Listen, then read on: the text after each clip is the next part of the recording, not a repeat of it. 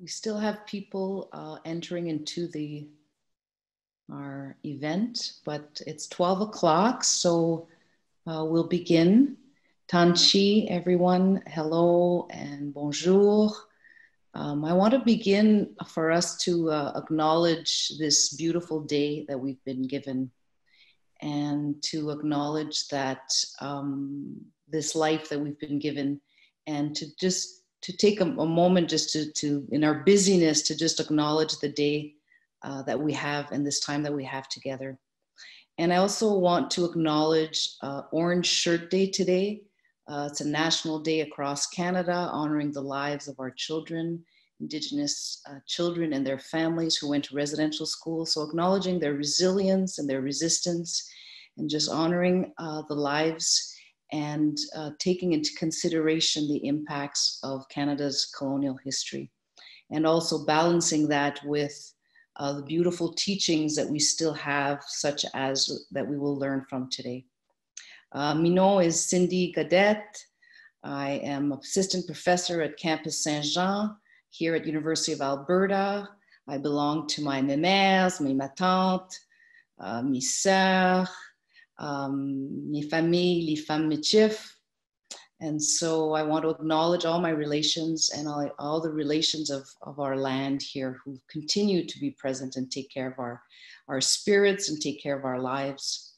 And I want to acknowledge that beautiful tree in my backyard that received my tobacco offering this morning. So receiving the gifts of the land, receiving the gifts of those teachings that we'll receive from Carrie, and also the gifts of the plants that we'll learn about today.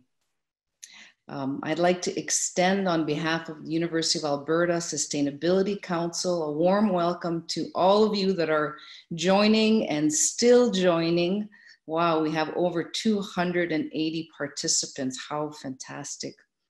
Today's our first virtual lecture of 2020 on our ongoing sustainability lecture series. And as some of you may know, the Sustainability Council lecture series was launched in the fall of 2019 to provide students, academic staff, and members of the community an opportunity to engage in learning related to the diversity of sustainability issues, topics, and ideas. So many ways to think and rethink sustainability. So this series will continue this year in roughly a bi-weekly format with overarching themes on sustainability, equity, and climate change. And the mission is to spark that learning and discovery and active citizenship for sustainability, while highlighting local, regional experts, artists, researchers, and academics.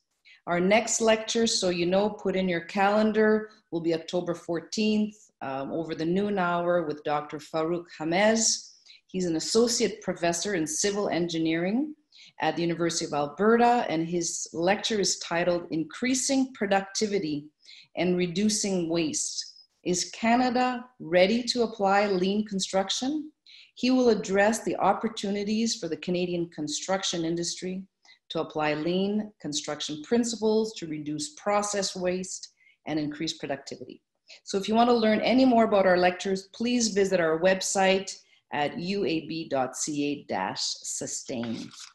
And for today, we have a very special guest, my Michif sister, who will be delivering a traditional plant workshop. Her name is Carrie Armstrong. She's a proud Métis woman, a teacher, an award-winning businesswoman that has founded and created Indigenous-themed beauty products and tea products that are accessible across Canada. And it's Carrie's mission to educate Canadians on the beauty of Indigenous culture and contributions made by Indigenous people. Carrie was going to share her teachings today on the Indigenous healing plants and discuss several local plants and their properties and how we can use them at home to make our own teas. She's also going to discuss, which is so important, the protocols that she's been taught in regards to how do we respect Mother Earth when we use these plants? How do we be good relatives?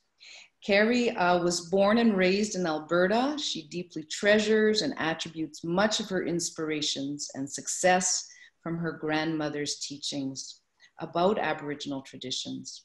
So following 15 years of working in the cosmetic and spa industry, Carrie went back to school. She earned her Bachelor of Education from the University of Alberta. She's taught at the Amiskwaciy Academy in Edmonton's Indigenous High School. And the school had a traditional plant garden that Carrie used to create hands-on learning opportunities for her students. So powerful. Seeing the positive reaction from the students was inspiring to her. And she realized she needed to start showcasing the beauty of her culture. These experiences, as well as her backgrounds and aesthetics, was the genesis for her own line of personal care products called Mother Earth Essentials. Please join me in welcoming Carrie Armstrong with us today. Thank you so much, Cindy. It is such an honor to be asked by this council and the university to be here. So I just want to express my gratitude for that. And thanks for the lovely introduction. And we can get right into this. I know there's a lot of people, and as we go through this workshop, I always like doing this in person, of course, in a circle where we can see each other and smell the plants. That's such an important piece, but we're doing it a different way. But we can still ask questions. So feel free to ask questions, and we may not get to them all if there's a lot of questions, but we can absolutely get back to you afterwards if we don't have a chance to answer the questions. So feel free to interject by typing in the chat box your questions. So yes, again, thank you for the introduction. And we're going to talk about the healing plants that the way that I was taught. So we'll just move right into the slideshow, please.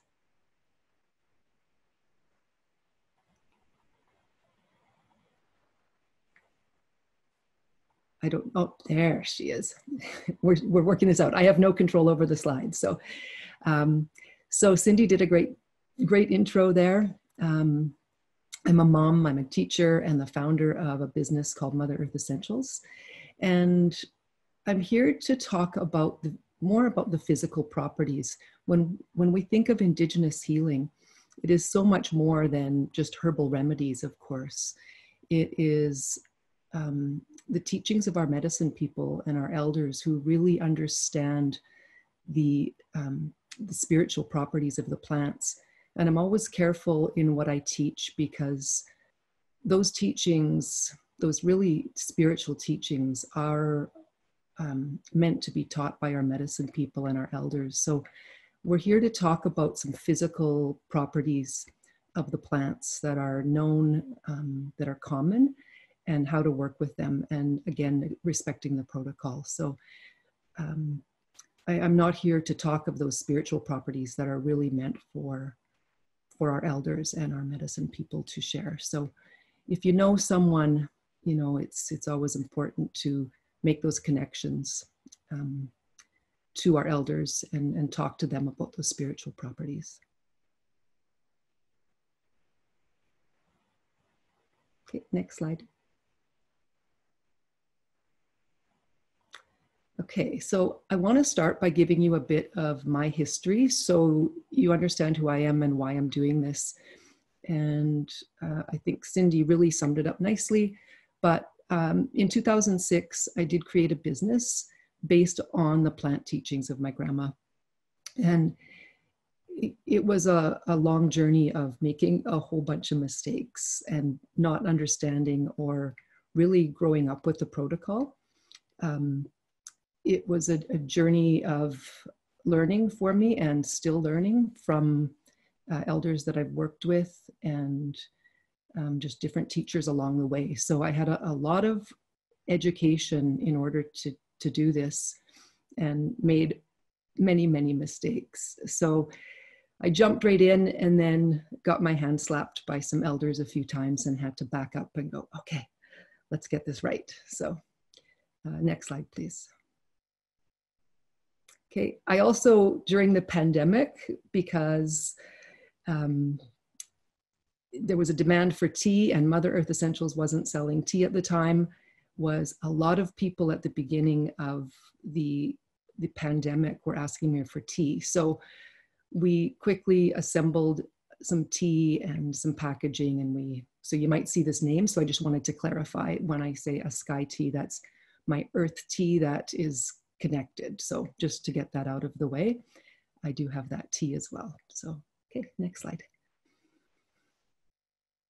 Okay, so the information I'm going to share really is for knowledge. I am not a medicine person. I am not here to talk about curing, preventing illnesses and diseases. I'm here to share knowledge with you, and it's really important to be careful when using some of these plants. The plants can be potentially dangerous. The plants can be possibly growing in an area where they've been sprayed with weed killer or other chemicals. So really important to know for sure what you're picking if you're deciding to go out and pick your own, and knowing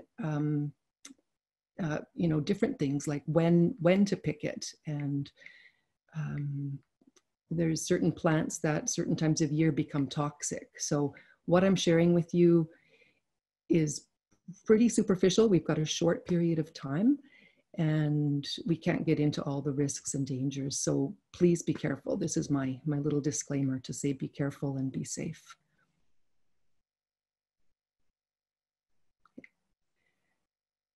So of course, prior to colonization, our ancestors and our medicine people were our original doctors. And this is something that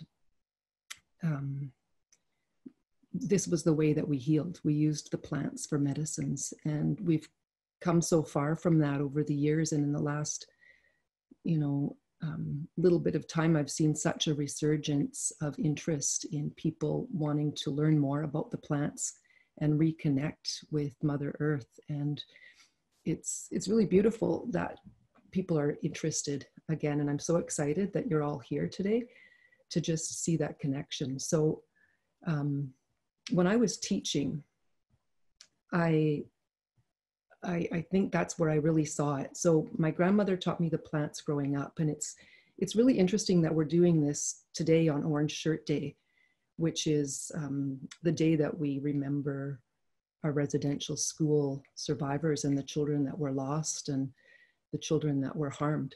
And when I was a young girl, my grandmother took me out a lot to teach me about the plants, show me some of the remedies. She would use remedies to help us when we were sick. And she always did it very privately. There was no sharing of that knowledge in public. In public, we never talked about that stuff. She only did that when she felt safe. Maybe if we were out picking berries or camping, that she felt safe sharing that knowledge.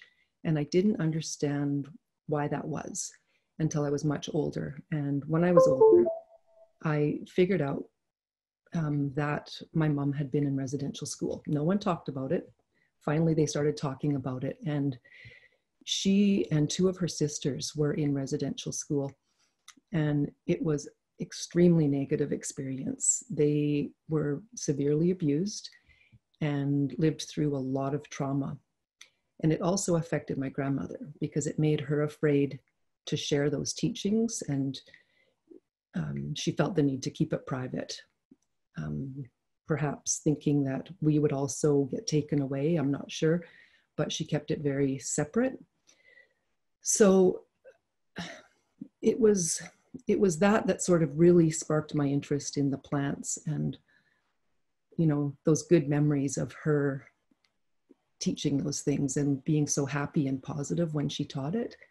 And especially when I found out that this had happened in my family, that this residential school abuse directly affected my family. I really wanted to take her teachings and her knowledge and find a way to share it and find a way to turn it into a more positive, more of a healing for our family, for the students that I taught. So it really became my mission to find ways to share this knowledge. And I wasn't quite sure at first how I would do it.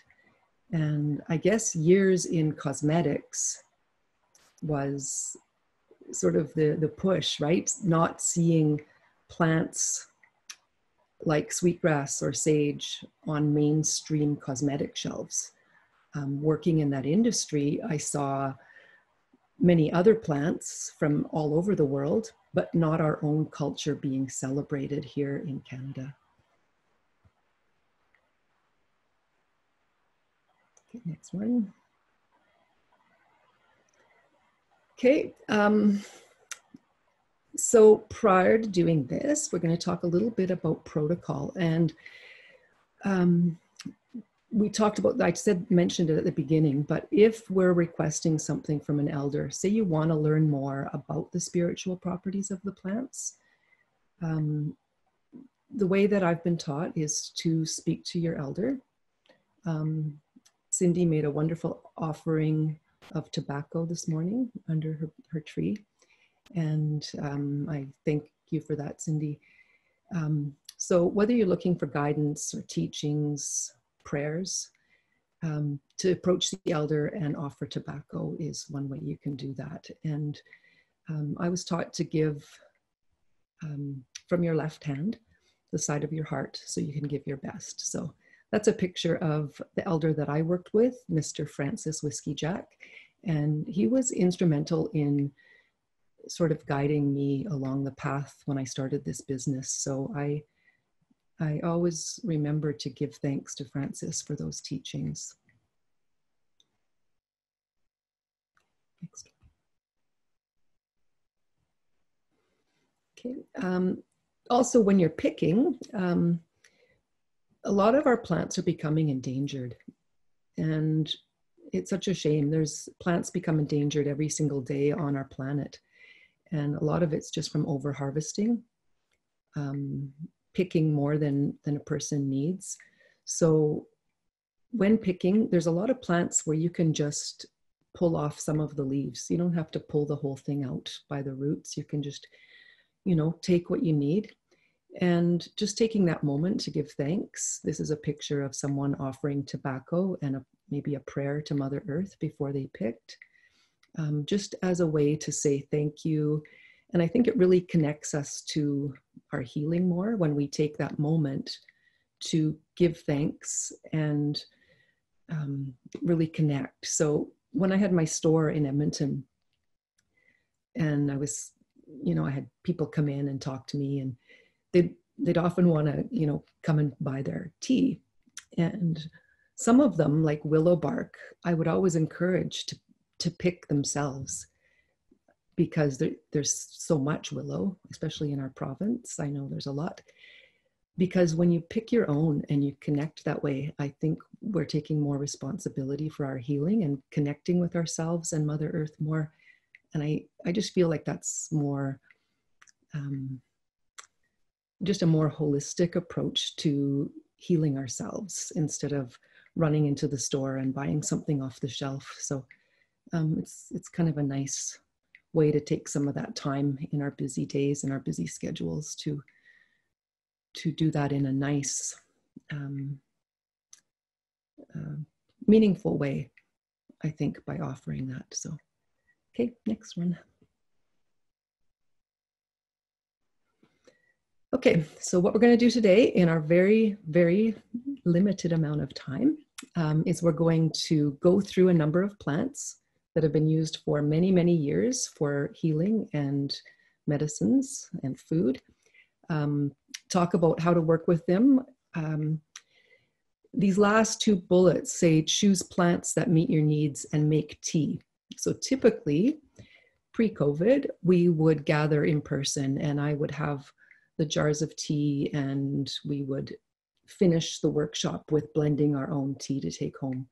So you have to use your imaginations today because we don't have that. So hopefully pictures that I have of the plants is all we're going to have. So hopefully you've smelled some of these before and you've seen them in real life, and you can maybe identify a little bit more about what we're talking about. Okay, next one. Okay, so very first plant we're going to talk about is the blueberry. And this really goes to a lot of berries, whether it's Saskatoons or huckleberries, or pretty much any of the berries are high in antioxidants.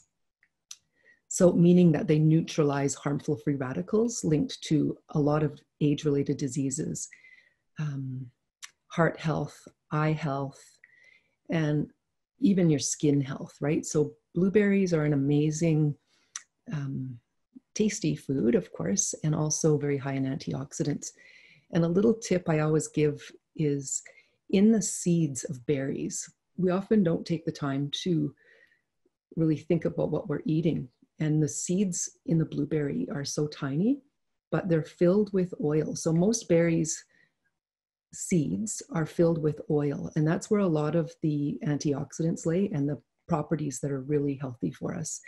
And when I make skincare, I use the berry seed oils as a topical, but if we're ingesting it, it's also really good for us. So you can actually get berry seed oil or berry seed oil capsules and put that directly on your skin as a way to really nourish your skin in a natural way, and for pennies, not $90 eye cream, but pennies for blueberry seed oil capsules. And they're just amazing for the skin. Dried berries, of course, been used for centuries in Indigenous communities for a food source, and in pemmican, and just dried berries on their own, just as a way to sustain people, especially through the winter. So yeah, blueberries are amazing. Okay, next one. This one was new for me to use in my work. And I never used elderberry until the beginning of the pandemic. And I had a lot of requests for people, from people asking me for elderberry. So I didn't know a lot about it. What I did learn is it grows really fast, which is great, just like a willow grows really fast. And it has so many amazing properties. And some of them are like that anti-inflammatory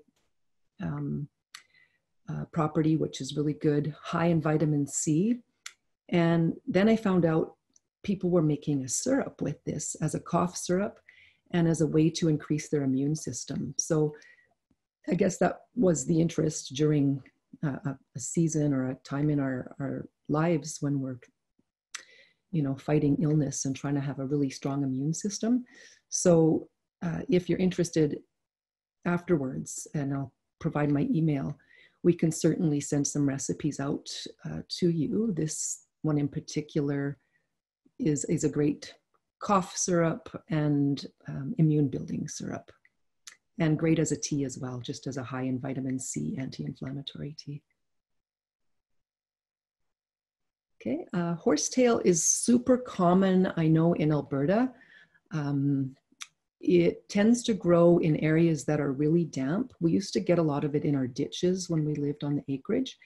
And so a very annoying weed for the farmers. They fight it and battle it, but it is quite an amazing plant. And I've heard it referred to as the beauty secret plant. It's high in absorbable calcium, silica, which is really good for your hair and your nails. And we used to make a hair rinse with this. So by taking this plant and boiling it, like simmering it in a pan, and making a really nice dark green infusion, if you put that into a spray bottle and spray it directly onto your hair, it makes your hair naturally shiny because of the silica in there. So, and it's healthy for your hair, so better than chemicals. So quite an incredible plant. It was in prehistoric times, I guess I should say, it would grow like enormous. It was a giant food, or a giant, almost a tree. And over time and evolution, goes to maybe 2 or 3 feet. And you can buy serums with it in it. I've seen shampoos that have horsetail in it to prevent hair loss. So again, this is one of those plants that you can pick early in the summer and dry it and have it for the year. Make your tea, make your hair rinse. Lots of great properties in this plant.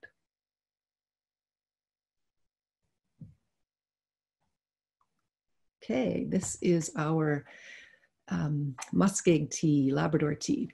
And I see this growing in the muskeg areas, right? Usually under spruce trees and where you see a lot of moss and it's moist. You'll often see this tea growing. And this is one of those that you have to really know what you're picking, because there's a plant that grows near it that has white on the back, and that one is toxic. This one has that nice rusty orange color on the back. And it is a really good tea for promoting relaxation and rest. We didn't know why all the adults would give us this when we were camping, us kids. We thought it was just a treat at night, but I guess they had a motive to get us to bed and us kids to sleep. And I've tried it on my own kids and it actually does work. So treatment for colds, for fevers. We used it in our tea blend to help with cleaning the blood and the liver. And this has also been used externally to treat skin conditions. So making a salve with the extract can really help with things like eczema and psoriasis. So it's another plant with so many properties, but that real rest and relaxation, it's a great one for that. Okay, raspberry leaf. This is becoming pretty mainstream, I find, as far as becoming the tea that everyone knows to use during pregnancy, last trimester. And again, this is not medical advice. Always check with your doctor. But I know a lot of people, myself included, that used this. I used it in all 3 of my pregnancies, and it really helps shorten labor and delivery time. It strengthens the uterus. So, and then on top of that, it helps with a strengthened uterus, childbirth becomes easier, and it also increases your milk production after the baby's born, helps tone the uterus back up after the baby's born. So such an amazing women's plant. It's, just the leaves, and we're talking about just the leaves. And then of course there's the berries, which are tasty and full of the wonderful seed oils in those seeds. So really a great woman's tea. We often mixed it with sage to become a really amazing women's tea. So the two together are such a nice blend. I think our next slide is sage. If we can go to that one. There it is. Okay. So yeah, this is our sage, and sage being the woman's plant. It helps to balance the hormones. So mixing that last one, raspberry leaf, with sage is just a wonderful combination for PMS, even menopause, hot flashes, just a great tea. And on top of it, sage is really good for throat infections. I've seen people gargle with it when they have a throat infection, swish around their mouth for dental abscesses or gum issues. And I use it a lot in my skincare products because it is that antibacterial. So it's so another one that's so broad in properties. But it's interesting that we use it as a cleansing smudge. And we know now scientifically that it's antibacterial, so that when we, of course, smudge with sage, it's to cleanse and purify. So it's really an all-around cleansing plant. And I often will make cleaning products at home with that one. So to put in your floor wash, right? Put in some sage, drops of sage oil, maybe some lavender oil. It's just a nice antibacterial cleansing plant. And it does taste really good as a tea, if you haven't had it as a tea. Okay, next one. Uh, Nettle is such an amazing plant. It grows, I've seen this grow like 6 feet tall, and it comes back early in the spring. So one of the first plants back. So it used to be used as a spring tonic plant. And because it's loaded with protein and iron, after a long, hard winter, this was a plant that people could use to increase their vitamin levels. You can put the leaves into soups and stews. Once they're dried or cooked, the sting is gone. I have a lot of people ask me that. So yeah, into soups and stews for increased vitamin and mineral. If you're low on iron, naturopaths, I see them quite often prescribe like a tincture of stinging nettle. It is good for relieving high blood pressure. This, I guess, if we have any plants that we talk about in this presentation, is we've got the women's plants being sage and raspberry leaf. This one could be seen as one of a good plant for men. I have a lot of men buy this. It helps with prostate health, so a good men's plant. And another one that can be used in a hair rinse to help with hair loss. So very good properties for hair loss in this plant. So, okay, next one. Wild mint. This is the plant that actually inspired me to start my business. And it was a plant that I had in my classroom. So when I was teaching, I would quite often, because I taught foods, I taught health, I taught career and life management, we had a lot of flexibility in what I could use in my curriculum. So working in an Indigenous high school with gardens of Indigenous plants, I would bring them into the classroom. And this was one of the plants that I remember bringing in, and I was talking to the students about it, and I was passing around the jar with the dried wild mint in it. And I had one student who always would sit in the back of the class with his hat down and his headphones on, and just not interested in being in school at all, and never spoke to me once. He just came, did his thing, sat in the back, and we didn't have a connection. And the day that I had the wild mint and I passed it underneath his nose so he could smell it, it was the first time he looked up at me, and he looked in my eyes, and he got these big tears in his eyes. And he was quite choked up, and he said, "My cookum used to give me that when I was sick." And that moment for me was, how can I connect that way with more students? And not so much me connecting with them, but finding a way to connect them back to their communities and become interested in learning from their elders and their medicine people, because I saw the knowledge really being lost. So for me, I wanted, my brain was just going like, how can I create an opportunity for students to connect that way? And that was sort of the whole beginning of my business, really, to find a way to get it out to more people and inspire or find a way to get them interested and excited.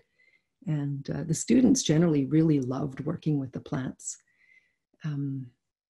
It was fun. It was better than just lecturing, right? So they could get their hands dirty and get in the garden. They could touch the plants, smell them.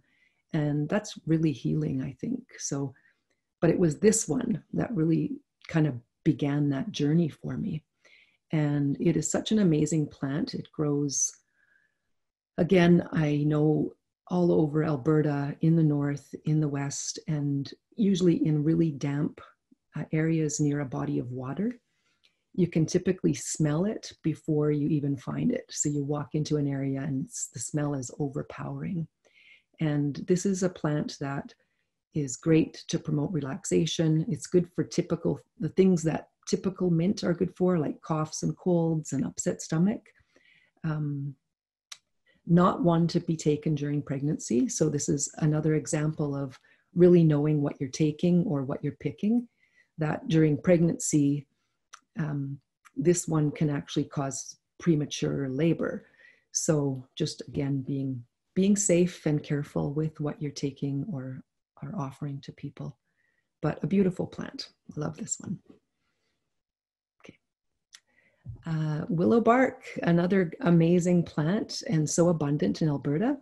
This plant, I guess we can think of it as our aspirin, our natural aspirin, and it contains salicin, which is similar to the ingredient in aspirin. So because of that, it's known for pain relieving, headaches, but especially arthritic pain, because it helps to reduce inflammation.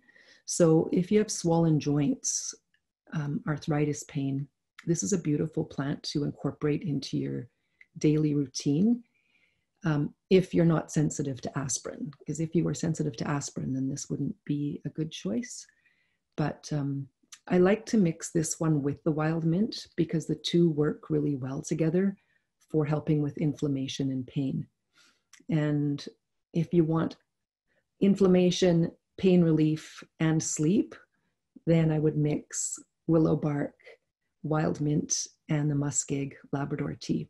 Those three together are just a beautiful, they will make you sleep, they will help with your pain and your inflammation right away. So it's such a nice tea to take at bedtime. And willow, again, picking this one is easy, a couple small branches, and I just use a vegetable peeler to peel off that willow bark and let it dry. You can use it fresh or you can dry it to have it through the year. Another good thing to do with willow bark is to use it in your skincare. So my skincare line had a base with a lot of willow bark. And the reason I did that was because it acts like, if anyone's been to the spa and paid, $90 or $100 to get a chemical peel of some kind. I'm talking the milder kind, but like a glycolic peel or something that helps to break down the dead skin. I don't like paying $90 to get that done at the spa. So this came out of me being frugal. But by taking a strong willow tea, you can apply that to your skin and it will do a couple things. It will help with the dead skin cells to take the dead skin and brighten your skin. But it will also help with any inflammation in your skin. So if someone has acne and has a lot of red inflamed areas on their skin, this will not only reduce that, it will reduce the fine lines, the dead skin on your skin. So you can make a wonderful toner with this to apply every day, just a mild, nice toner of willow bark to help with acne, fine lines and wrinkles, brightening your skin. So it's another one. You can drink it, you can apply it to your skin, and we add this to the Mother Earth Essentials lotions. We put it right in there. So every time you apply it, then it's helping with skin brightening. So it's a nice one. Okay, next one. Okay, this is yarrow. And a lot of people have seen this growing, another one that grows sort of on the side of the road or by the sidewalks in the city, one of the weeds that we all try to pull and get rid of. But it's actually quite an amazing plant as well. Really good for digestion. So there's a lot of properties here, but this one can help stimulate your digestion. You can use the entire plant. There is some research going on for treatment of diabetes. Fresh leaves on the skin to keep mosquitoes away. And the flowers themselves are quite, you need a lot of them. If you can get a lot of flowers, they take these flowers and they either cold press or steam extract the oil. And the oil from those white flowers is actually quite a dark blue, almost inky color. And it is absolutely amazing for eczema. So that's an amazing eczema treatment. The oil is very expensive to buy. I learned that. I think at one point we were paying $1,000 for a liter of that oil or more. So it's quite a precious oil, but extremely effective for skin conditions. Traditionally, we would see people take this and actually chew it up. If someone had a a wasp bite or an insect sting. So to chew it up and make almost a poultice or a paste with it and apply it to an insect bite to help draw out the poison. Yeah, it's used, this one is pretty common and it's used in a lot of different countries. In Europe, I heard for stopping bleeding too. So a poultice, again, if someone had a lot of bleeding, it would stop bleeding. So many properties to this weed that everyone wants to pull out of their gardens and yards. Okay, so I rushed through those. I rushed through all those, and I know it's a lot, and I know it's fast. We're trying to do this all in an hour. And at this point, what we would normally be doing is we would all be standing up and stretching our legs and bringing our little bags to make our own little tea to take home. But we're using our imagination. So you have your tea and you would just make it like you would make any herbal tea by putting a teaspoon of your plant mixture into a cup of boiled water. And that's pretty much the way most of them are used. Some of them we will boil longer, sometimes willow or horsetail. So I've really just been able in this presentation about plants to touch on the very, very basics of this stuff. And I know there is a great deal more. And I would love to take some time here to answer any questions that we can. I think there might be another slide, I don't know. One more. Okay, so I've just finished this book. It's a book of recipes on some different tea blends and more information on the plants and some of their properties, more plants as well. And also contains recipes on skincare and making salves and lotions and things like that. So it's been an exciting venture. It took me a while. I had a lot to learn about writing, that's for sure. And we finally published it and we've just launched this Kickstarter. So if you're interested in learning more about the teas or the plants, feel free to check that out. I believe it should be printed at the end of November. So I've put a number of recipes in that book. So there's some in there, but if there's questions for now, I think we have about 15 minutes left and we can take questions. Hopefully there'll be some. Thank you, Carrie. I know there's been a few different questions. The chat room is going. Before we get into the questions, I want to just acknowledge you for this beautiful presentation, and it makes me think about how you've presented in these, although you said superficial, you still held the multiple realities of this work. That connection to the land, that connection to grandmothers, that connection to identity, and that connection to stories and the healing elements. So even though it was a short time, I feel that you've were able to, in this beautiful way, and give the properties and the knowledge of this depth of knowledge of these plants. And I know that I have your whole bundle of your products, and I was always so excited when I received them 10 years ago, even maybe before, and that you've able to come into the mainstream but still maintain grounded. So I want to salute you and acknowledge you for the courage of that work, because it's big work. It's significant work. Thank you. And so just, yeah, a big salute to you for all of that, and looking forward to receiving your book. I've already placed my copy. So encourage everyone to check out Carrie's Kickstart and put in your order of your book. So yes, we have a couple time for maybe 15 minutes for questions. Mara's going to be sending me some, but I do have two here. One is in regards to seasonally, when would you say would be the best time to gather or harvest plants and herbs, and maybe even if we want to plant them, or how, if you could speak to that process of timing seasonally. Oh boy, that's an entire book, because every single plant is different. And for instance, when we look at the raspberry leaf, You can pick it through the summer, but it is said never to pick that after there's been a frost because it becomes toxic. So that's one teaching of one plant. An elder once told me with willow bark that it gets stronger. And so it's milder earlier in the spring, and then as time goes on, it gets stronger.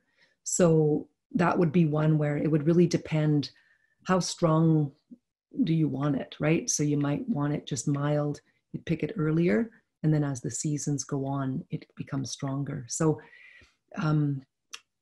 we can't really just bulk them all together and say what time is best to harvest them. And it also depends where you live and the climate. So, at the beginning, we talked about to really learn this and connecting with a medicine person to really understand where you are, your area, the safety tips around the plant in your areas. There's some amazing books out there. The people that are working to that have published my book is called Lone Pine Press, and you've probably seen their books around. There's one book called Edible and Medicinal Plants of the Rockies that they sell.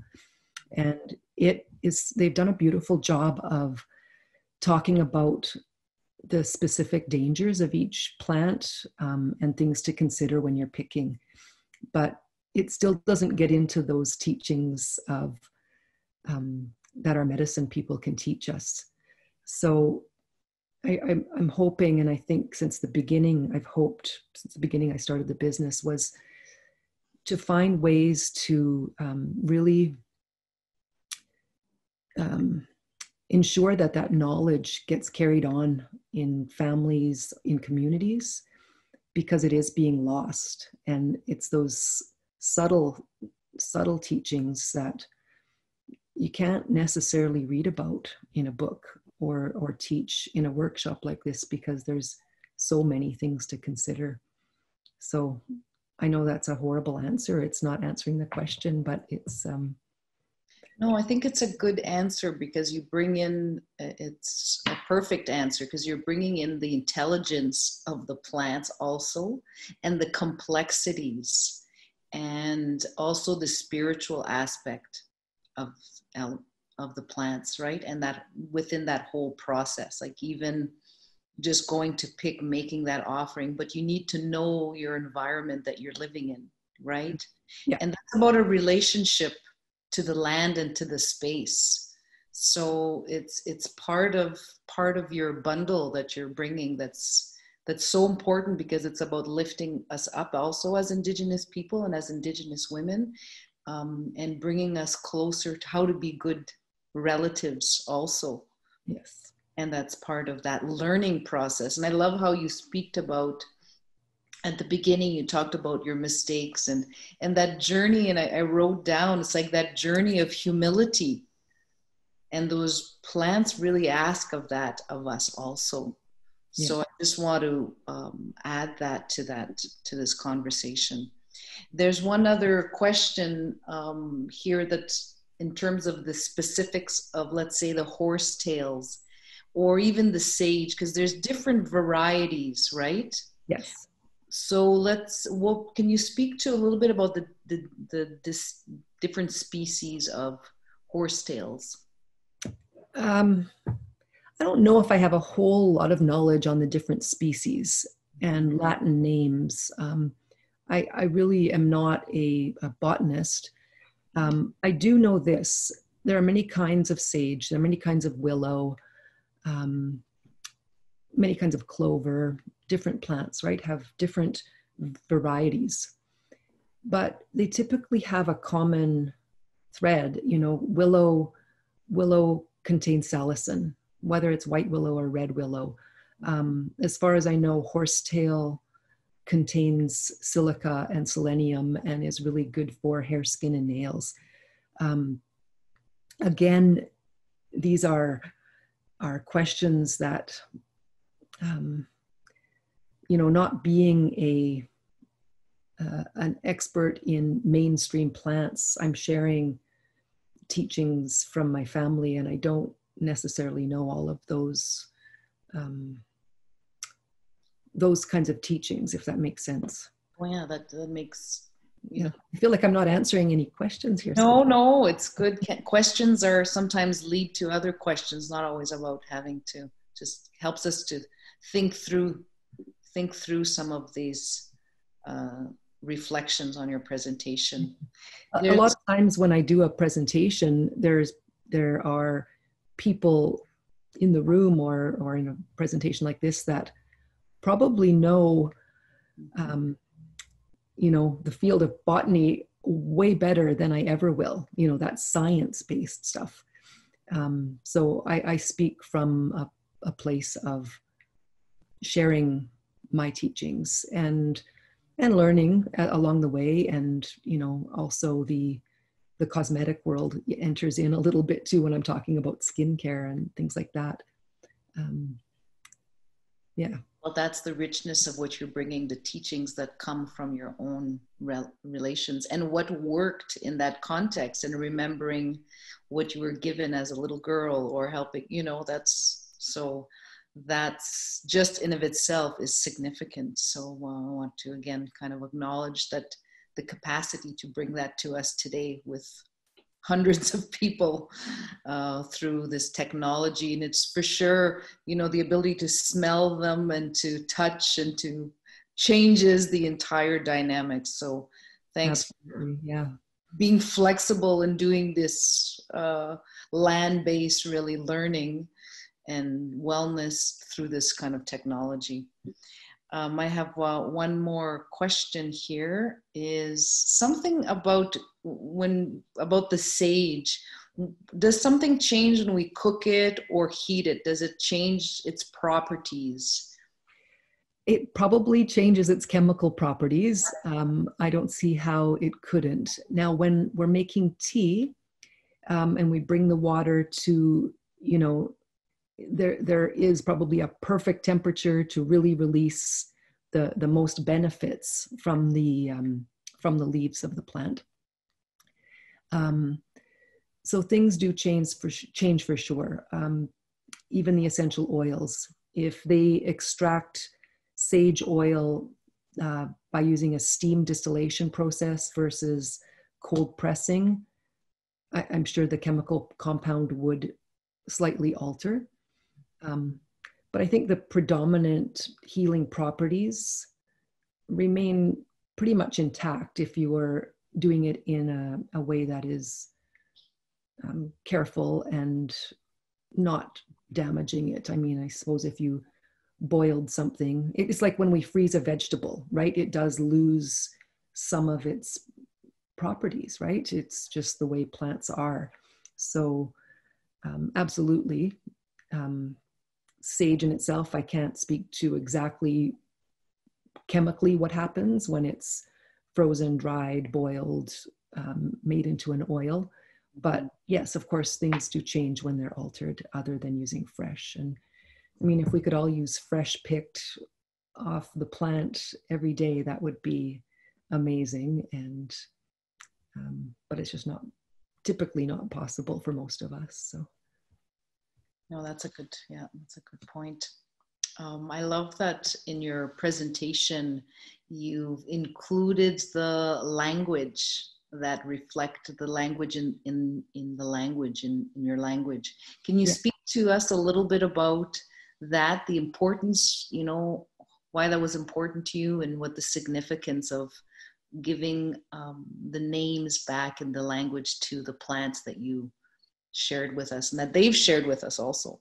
Right. So many languages, but I chose Cree because that is my background, and just really wanted to language along with teachings is being lost, right? So we're losing those language teachers, and there's been such an amazing resurgence in interest and people taking Indigenous language classes that I think that's super exciting.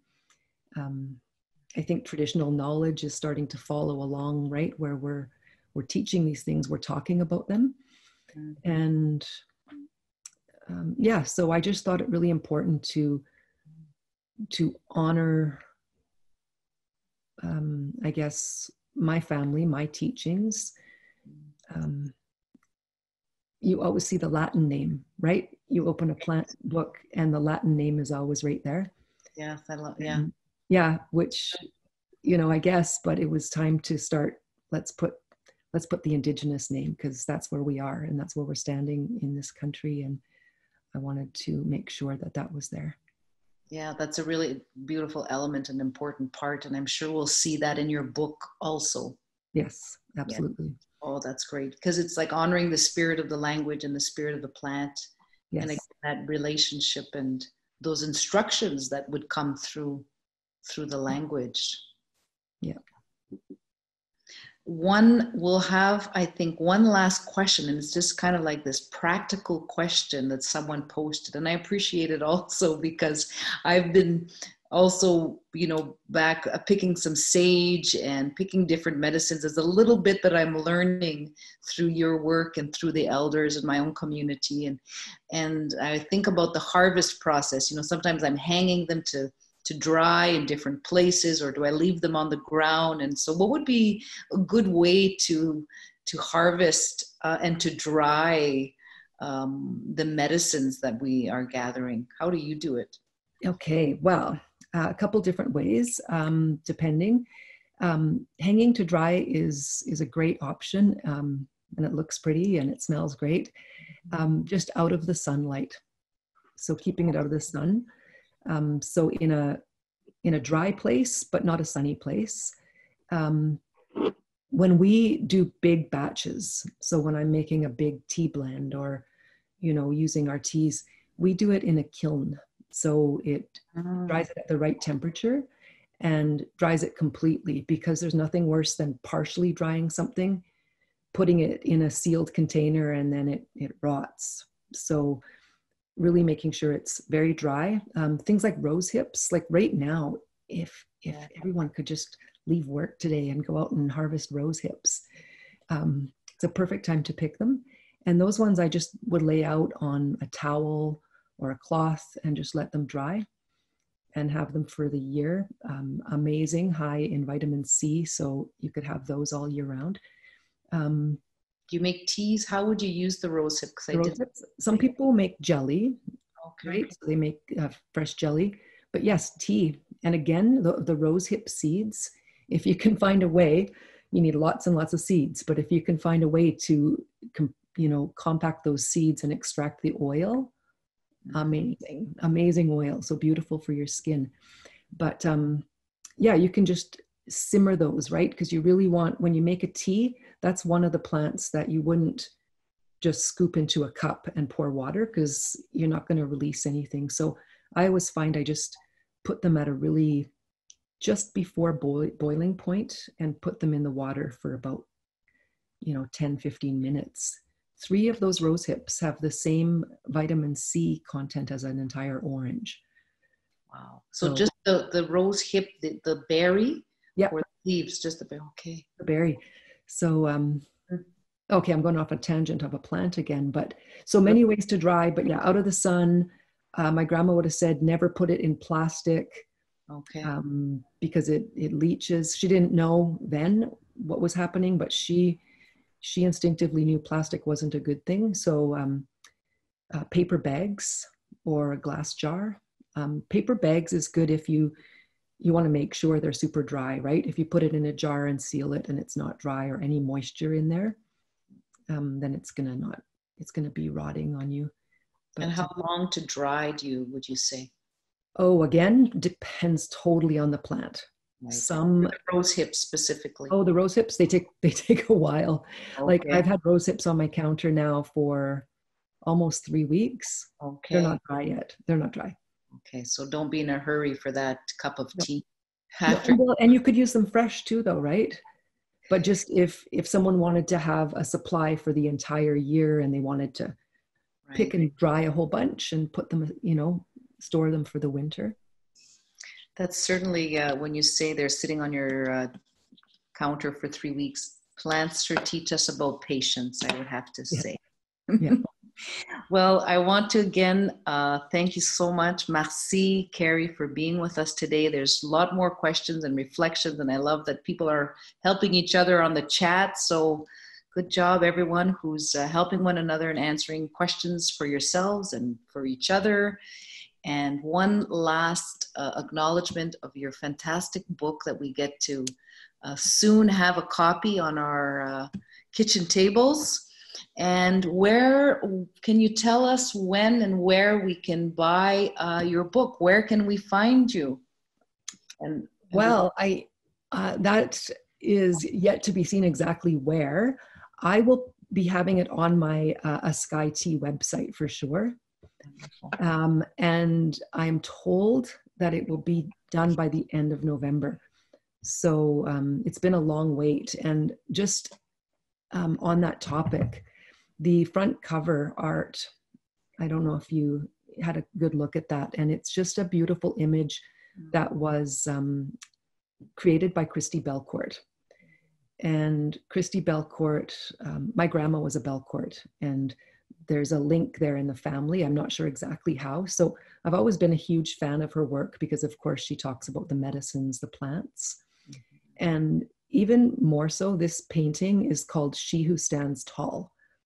It's representing that one in the middle. And that really spoke to me because I've had a lot of, over the last while, the last 10 years, a lot of my own trauma that I've had to live through, and coming back and getting strong again. And that image of She Who Stands Tall was just such a perfect image for this book.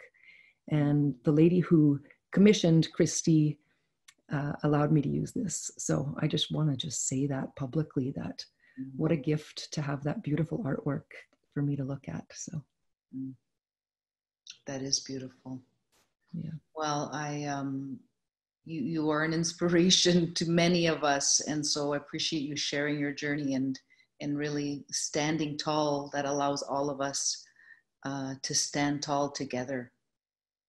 So hi, and again, merci for everything. Thank you for everyone who's been online today. We could probably spend all day with Carrie, but thanks for taking the time to be with us. Look for our next topics on the Sustainability Council, and keep an eye on Carrie's book that's soon be coming. Check out her Kickstart and her website, and continue to be good to ourselves, good relatives, to our plants, and to each other, and to all that's around us during these times. So hi. Thank you.